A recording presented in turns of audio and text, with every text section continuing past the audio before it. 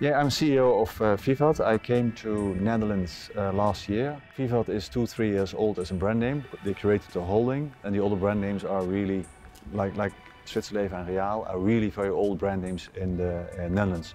We're active in the Netherlands insurance market, and we are what they called the big 5 insurance companies in the Netherlands. We had to transform the company, which we did last year. So we reorganized the company and prepared the company for the future. And innovation and data plays a key role in that. So that's my job, transform the company, and our ambition is really to become the most innovative insurance company in the Netherlands. We work with many universities in the Netherlands where we sponsor PhD programs. So we sponsor those programs, and the knowledge and experience we get from there, we bring back to our company. We work with a lot of startups. So I think we have now more than 200 startups. People sometimes ask me how many are successful, and then I say 5 maybe. So people say, oh, so we have 195 failures.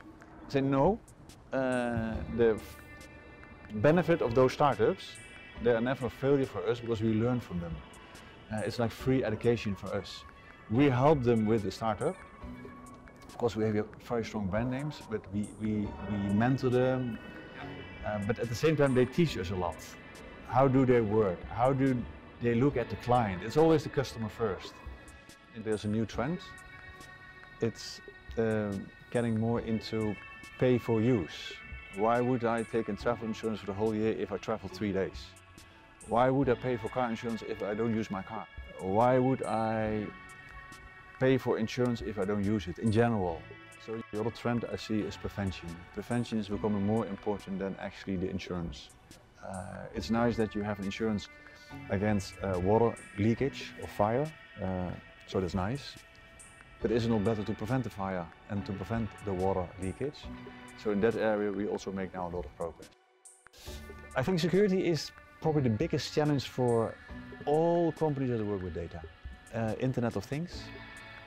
Then security becomes not an issue, but a challenge how we deal with that. And you will see a lot of developments in the next few years in cybersecurity. At some point in time, we need the data to give you good advice, to give you a good proposal. So there needs to be interaction between you and us. So you as a client, we as an insurance company. So how do we transform this conservative, traditional insurance company into a very modern company? Training the people that would like to be retrained. That's one. That's a long process. Recruiting people with the new mindset. That's what we especially do over here, but also in the back office. So you recruit new people that are familiar with this. I think very important is to work with external partners that help us this transformation. I convinced the whole board that we need innovation. I convinced now the whole senior management that we need innovation. It's a must-do. Platform is there, the foundation is there. We need some winning concept or winning products, and people say, yeah, you see, it's paying off. That proof we still need.